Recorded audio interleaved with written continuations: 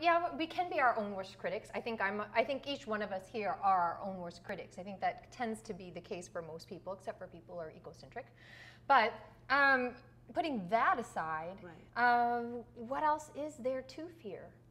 You know, yeah, so you make a mistake and you move on, but that fear prevents you from... What makes you so fearless? I mean, you kind of alluded that you're running out of time, but in saying this, you seem so strong. Well, but when I was your age, I didn't have kids, and I had a lot more freedom. I could choose to do whatever I wanted. This path, that path, one door shut, I just turned to the other one with a smile on my face. I mean, it's a time where you could be selfish because kids, That's are true. a lifetime commitment. It is a difference between not having responsibilities. I just want to say kids, and having a few more responsibilities in making decisions.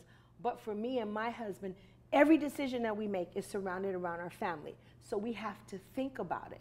And sometimes we don't make the best decisions. So yeah, what do you do when you go, oops, I wasn't thinking about the family this time? And it has a consequence on our family.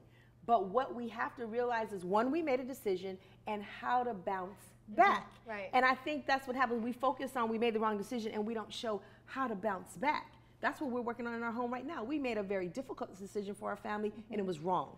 It was clearly the wrong decision. And now we're feeling the consequences. How are you bouncing back?